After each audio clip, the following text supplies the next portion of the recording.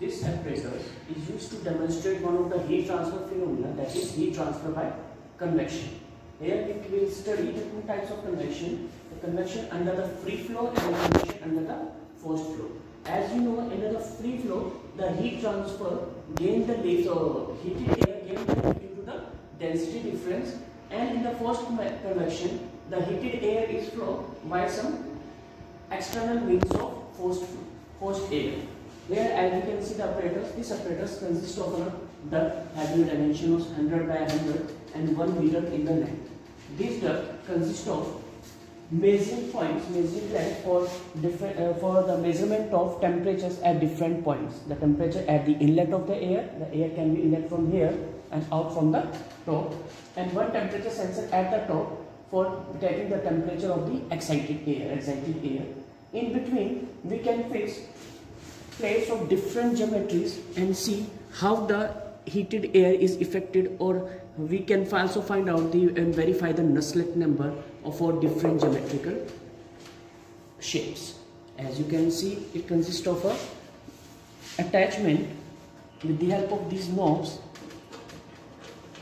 you can also find out the temperature at different positions with the thermocouple given. We will insert the thermocouple inside this hole and it will fix into the surface, and then we can determine the temperature of that surface. It also consists of a control panel. This control panel consists of all the measuring instruments to find out the various parameters. It consists of a voltmeter, ammeter, so that we can know what is the power input to the heater.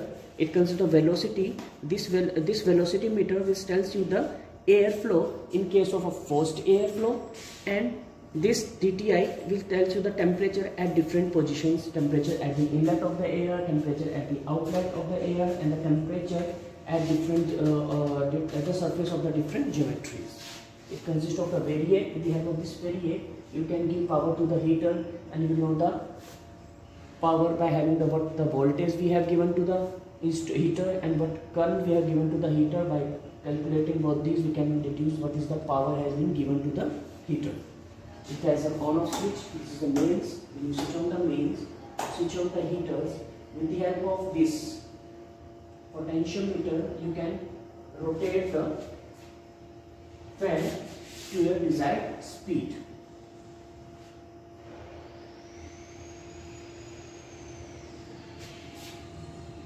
You can see as I rotate it, it will start rotating, and with the help of this flow sensor, insert it here. While having this tip at the center of the duct in this position, the arrow mark is given here. As you can see, this arrow mark is given here. This arrow mark is given here.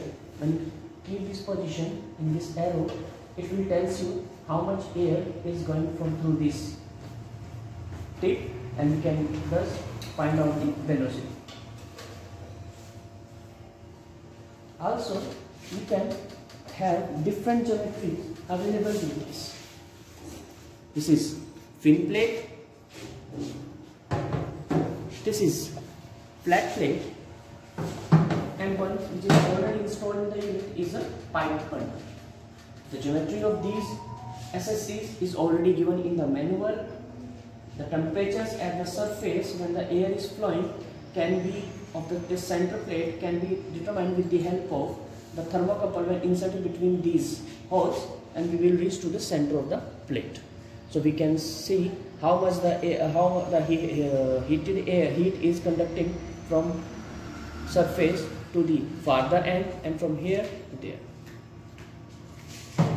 Also, it is very easy to replace this with the other one, as everything is in replaceable form.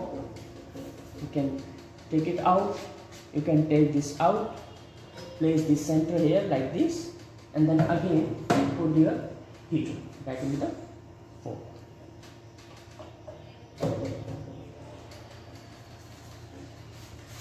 With the help of this scrolling buttons, you can go between the different temperature sensors installed in the